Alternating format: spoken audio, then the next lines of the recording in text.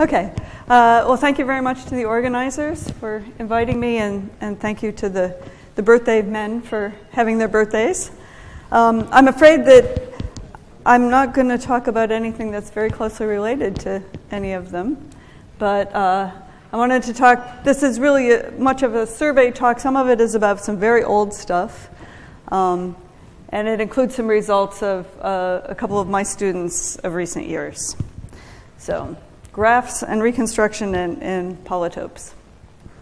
So the general question is, how much combinatorial information do you need to determine the whole face lattice of a convex polytope?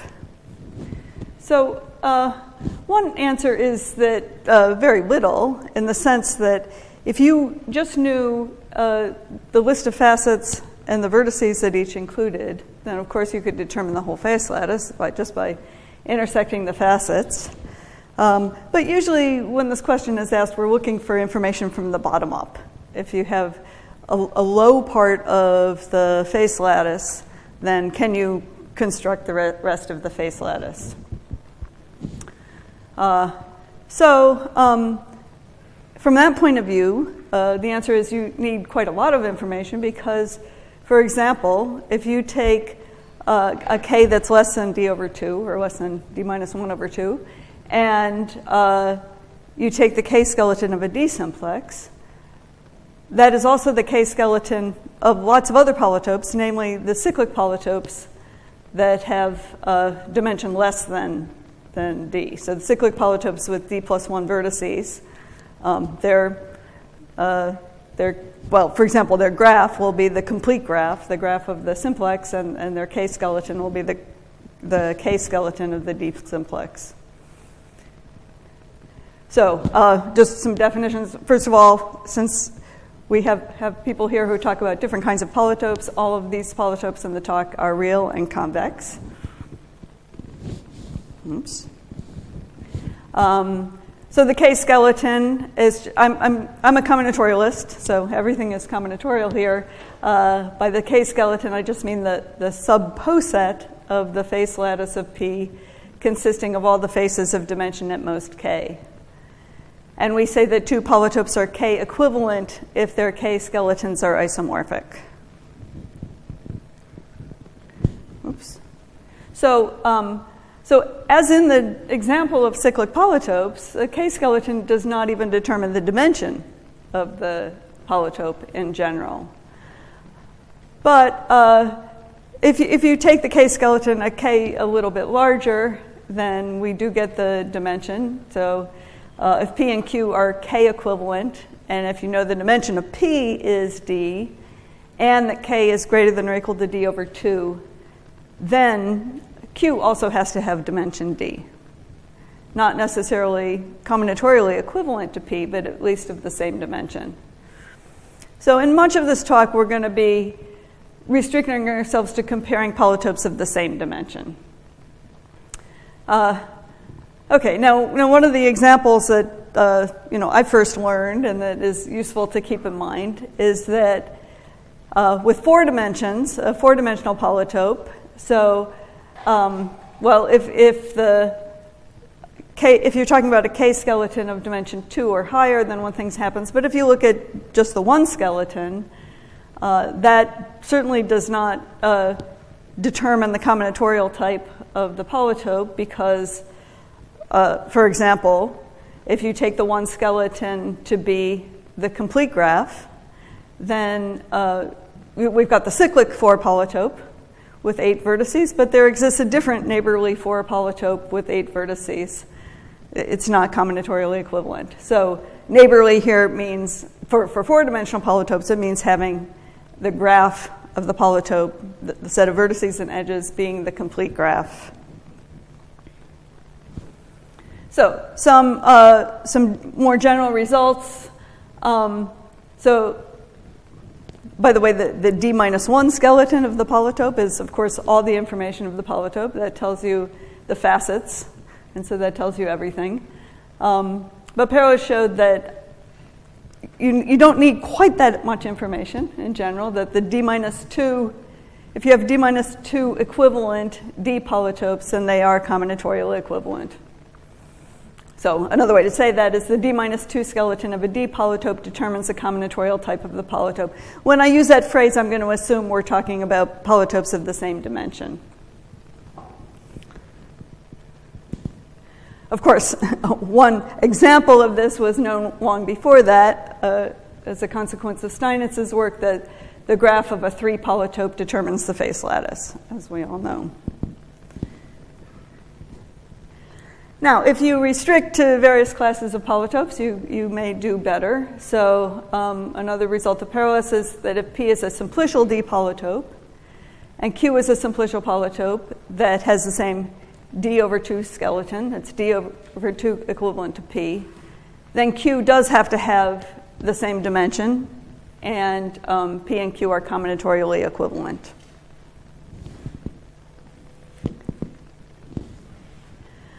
So I'm going to talk a bit about simple polytopes. I'm sure many people here know the big result about simple polytopes in this vein. So by simple, I mean every vertex is on exactly D edges, and those are the duals of simplicial polytopes. So the big theorem, proved originally by Blint and Mani, and a different proof shortly thereafter by Gil-Kalai, says that the graph of a simple D polytope determines the whole face lattice of the polytope. Again, this is assuming you're talking about fixing the dimension D. It is, it doesn't exclude polytopes of lower dimension with the same graph. So Kalai's proof is constructive. Essentially, however, has to look at all acyclic orientations of the graph. And so it's not exactly a practical algorithm for constructing the whole face lattice. The construction is exponential in the number of vertices. A later proof by Friedman showed a polynomial time algorithm, and it's based on work of Jossig, Keibel, and Kerner. What it means to be a polynomial time algorithm is not so clear because the information that you're trying to create will be exponential in the number of vertices. Here's a quote from his paper. We note that the face lattice may contain exponentially many faces, so exhibiting it explicitly may require exponential time. However, one can implicitly compute the face lattice in polynomial time. So I'm not quite sure what that means, but. So my student, Joseph Doolittle, has been looking at the issue of extending at least a little bit the simple polytope result. If you just look at having a small number of vertices that are not simple. So by non-simple vertex, I just mean its degree is greater than D. It turns out that he was able to prove some results and then very soon found out that other people had done exactly the same thing at exactly the same time. So this is independently done by Doolittle and by Nievo, Pineda, Villavicencio, Ugan, and Yost. They're now in the process of combining their papers. So hopefully we'll see that soon. So the result is that if G is the graph of a D polytope P in which at most having at most two non-simple vertices, then G determines the whole face lattice of P. So let me give you a little bit of an idea of the simplest part of this proof, which is just if there's a single non-simple vertex, then it's pretty straightforward. Well, I'll come back to this in a minute. So if there's just one vertex of degree greater than D in the polytope, then it's pretty easy just from the graph to determine the two-dimensional faces that contain that non-simple vertex V. And then you can also get the graph of P truncated at V. So, of course, I mean, we don't really want to do this need to do any of this for three-dimensional polytopes, but here's a picture of a part of the graph of a three-dimensional polytope to illustrate the point. This has one non-simple vertex here at degree 4. Truncating the polytope at that vertex means just taking a hyperplane that separates that one vertex from the other vertices of the polytope.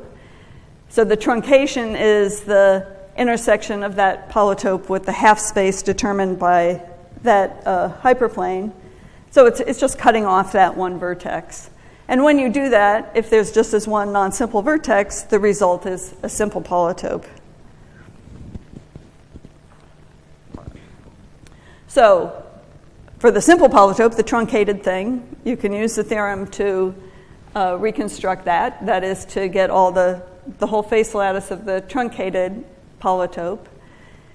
And then you also can identify what is the graph that has been created by that truncation. Sorry, the graph of the facet that has been created by that truncation, and to then splice them back together in some way so that you can get the whole face lattice of the polytope P. The theorem also extends to having at most 2 non-simple vertices, and it's certainly somewhat more complicated to take care of the 2 vertex case, but it follows pretty much the same style. You have to consider different cases, whether the 2 non-simple vertices are adjacent or not. But going up to 3 vertices, 3 non-simple vertices, we cannot extend the theorem. It's not hard to come up with 2 combinatorially different 4 polytopes that have the same graph. And in the graph, there are 3 non-simple vertices. And once you have that, you can boost it up to higher dimensions. So in general, for dimension D greater than or equal to 4, there are combinatorially different D polytopes with the same D-3 skeleton and D-1 non-simple vertices. Nievo, et cetera, also showed that if the graph of a D polytope has at most D-2 vertices of degree greater than D, then the 2 skeleton of P determines the whole face lattice of P. So I want to turn to a different topic. In that case, we've been looking at polytopes that were all of the same dimension. There is still some open questions. Yeah, there will be some open questions there. So excuse me. So another topic here is to look at graphs, let's say, or K-skeletons that represent polytopes of different dimensions. And so I'm going to be looking at the graph of the cross polytope in particular. So, of course, the cross polytope is a generalization of the octahedron. So it's the graph of that is the complete n-partite graph with 2 vertices in each part. So, I mean, there's the octahedron, but the antipodes, of course, are the only things that are not adjacent in the graph. Oops. So, whoops.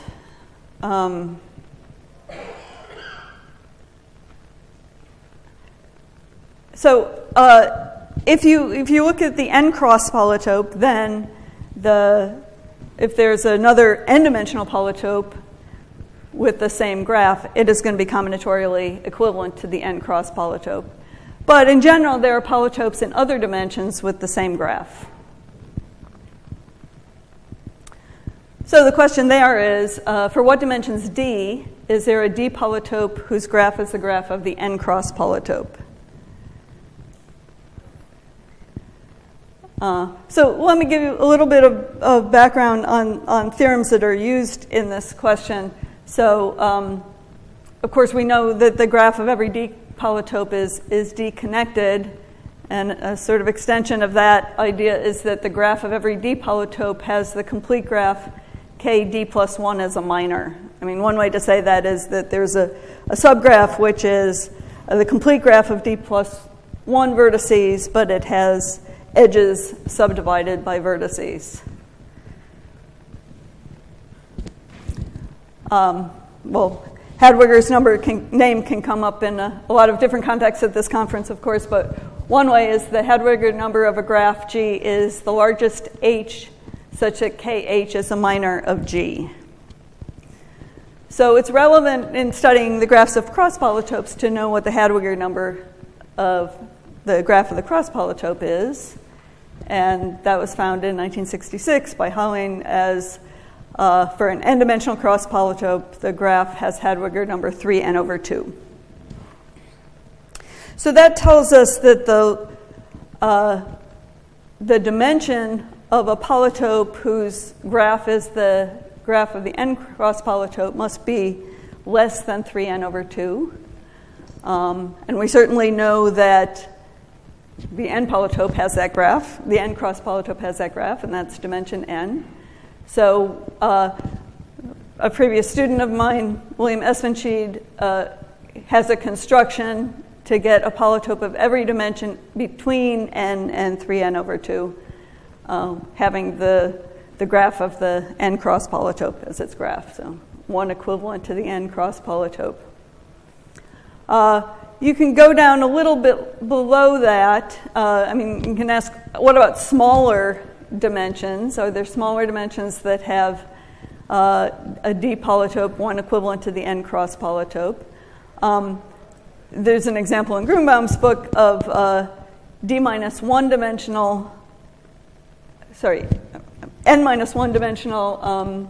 polytope, which has the graph of the n cross polytope. That is, his example is in 4 dimensions. You have a 4 polytope, which is one equivalent to the 5-dimensional cross polytope. So it is a graph of the 5-dimensional cross polytope. Once you have that, of course, you can just keep taking bipyramids and getting higher dimensional. But the question of, can you go below n-1? Are there polytopes of dimension less than n-1 that have the same graph as the cross polytope?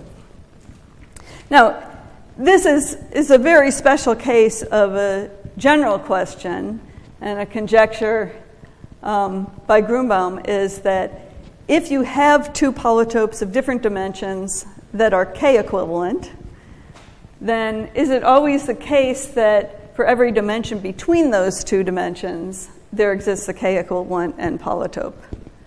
And as far as I know, this is still wide open. Okay, so one of the things I've looked at in the past was to say, suppose we extend the class from not just polytopes to Eulerian posets. So an Eulerian poset is just a ranked, partially ordered set where if you look at any interval in the poset, which of course will also be ranked, then Euler's formula works. So another way to say that, there are going to be the same number of even rank and odd rank elements in the interval. So you can ask, maybe you start with the k-skeleton of a polytope, and maybe it uniquely determines the polytope of that dimension, but is there an Eulerian poset, which is of the appropriate rank, that has that same k-skeleton? Now, one example I'm going to give is a trivial example. I didn't mention before, but of course we all know that the 0 skeleton of the simplex determines the whole face lattice of a simplex. That is, every convex polytope, d-dimensional convex polytope that has d plus 1 vertices has to be a simplex. But not true of Eulerian posets. So you can have an Eulerian poset that is 0 equivalent to the 3 simplex. It has the same number of vertices, but is definitely different from the 3 simplex. So what can you say? So it seems like we won't be able to say very much about Eulerian posets, but I do have these results. So suppose you take a ranked poset of rank d plus 1, let's say, and let's call this Q. Let's write Q minus QR for the poset obtained by restricting Q to all ranks but R plus 1. So we just remove a rank from the poset.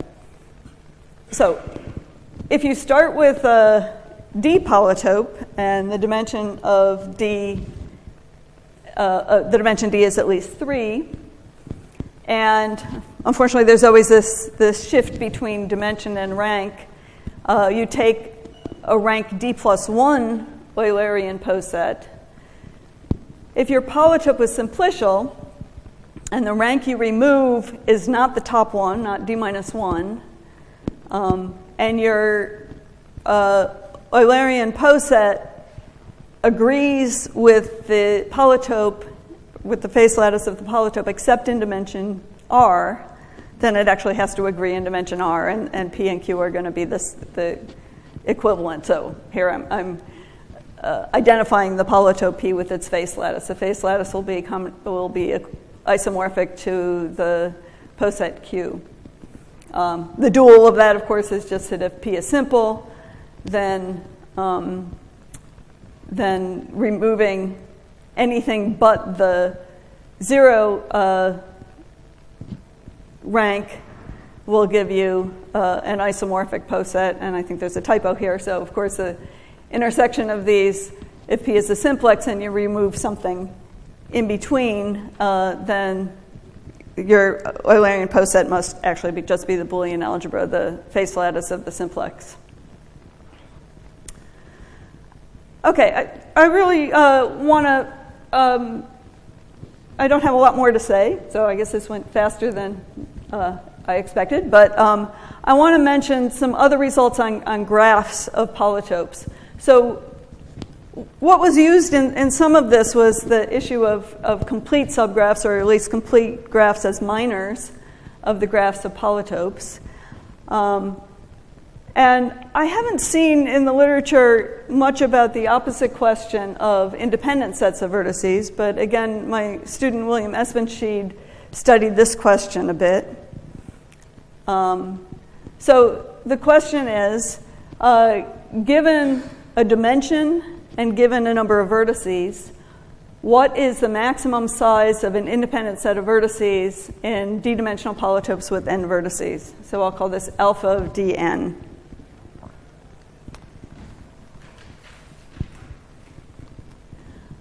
Oops. So he was able to get some bounds for this. That alpha of dn is, the upper bound is n minus d minus 1, and the lower bound is n minus d minus 1 minus the n minus d minus 3 over d. If d is 3, then alpha of 3n is exactly the floor function of 2 times n minus 3 over 3. Yes?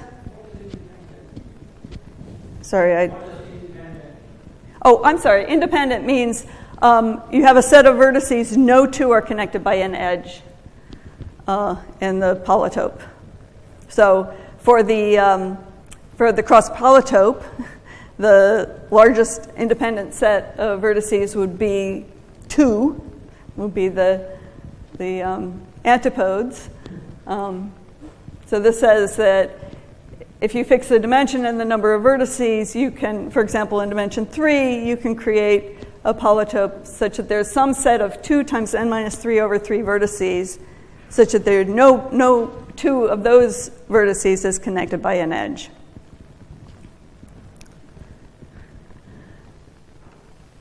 Okay, well, let me just mention some open questions about the various things I've talked about.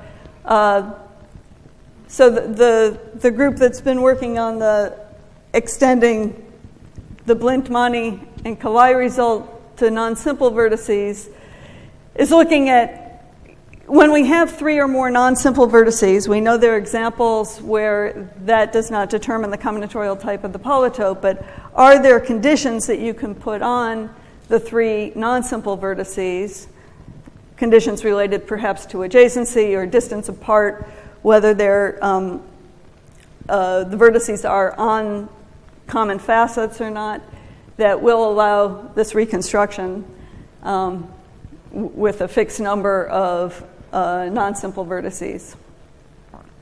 I mentioned already Grunbaum's conjecture on intervals of dimensions of K-equivalent polytopes, meaning the conjecture was if you had 2 dimensions that realized the K-skeleton, the same K-skeleton of a polytope, could it always be realized by intermediate dimensions? Are there polytopes that are, and this would be of dimension lower than D, that have the graph of a D cube, so 1 equivalent to the D cube? And then the last thing I talked about was sort of reconstruction within the class of Eulerian posets, and that's not so good, but one of the main differences between polytopes and the general class of Eulerian posets is that the face posets of polytopes are lattices. And so the question of, if I restrict myself not to the general class of Eulerian posets, but to those which are actually lattices, can I get stronger reconstruction results between polytopes and Eulerian lattices? So that's it. Thank you.